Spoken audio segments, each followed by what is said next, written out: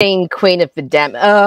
Unfortunately, yes, I have. That and movie it was looks terrible. Terrible. Oh my god. First of all, Stuart Townsend as Lestat, no. Just awful. And secondly, like we're interviewing Oh, the is it vampire. related to? Yeah, Is it like a sequel? Oh, yeah.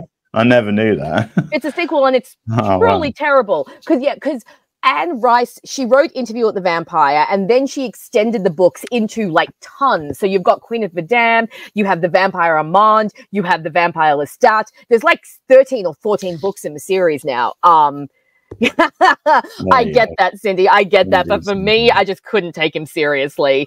Aaliyah?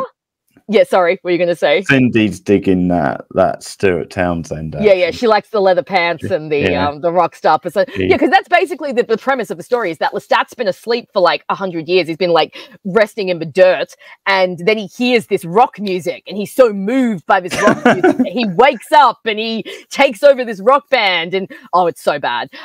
But I will say one thing about Queen of the Damned that is awesome was Aaliyah. Like Aaliyah as the Queen, she was so good. It was like she was almost in a different movie because she was so sensuous and she was so evil and she was like really giving it her all. But no, the movie itself is really shit. Like really shit.